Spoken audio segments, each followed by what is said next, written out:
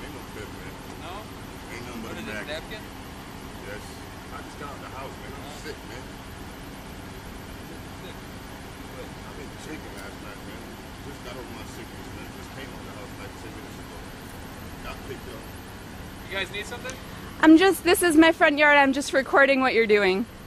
It's my right. Actually, not from the sidewalk. This is my yard. I don't feel safe with you standing behind me, so I'm going to ask you to go in your house. You understand? I don't feel safe with you standing behind me. And you seem to be very anti-police, so I don't feel safe with you standing behind me. Do you mind standing in the house? I'm gonna stand in my yard if that's okay. Due to what you said to me before you started taping, I think you need to stay in your house, guys. What did I say to you that offended you? I'm behind us officers when we're doing a traffic stop. I'm allowed to stand in my yard. Go stand in your house. I'm allowed to stand in my yard. I'm going to stay in my... I'm going to ask you one more time. We don't feel safe with you standing right behind us when we're doing a traffic stop. I'm going to ask you to go into the house. What? No? Yes. It's my right to be in my yard, and I'm sorry that you don't feel safe. All I have is a camera. I'm clearly wearing nothing. I have no weapons. It does not matter. You're not listening to our orders right now. We don't feel safe with you standing behind us. You're not moving even a foot further back. You're going to be. Do you want me to move a foot further back? You're going to be under arrest. I already warned you. I will move a foot further back. I'm not going to go inside my house. I feel like I need the fresh air right now.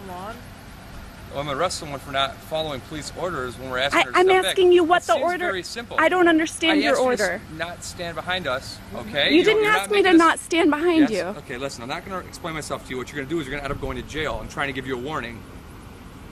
Okay? I'm going to back up. You know what? You're going to go to jail. That's just not right. Where's it? Come on, let's go now. No. Stay right here. I'm sorry. I'm asking them I'm observing what they're doing and they're arresting me. I don't understand what's going on. I did nothing. I'm not doing anything. I know you didn't. I'm a witness. It's unreal. Oh my God.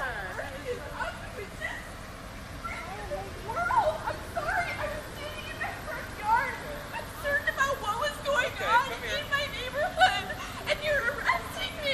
What the hell is going on?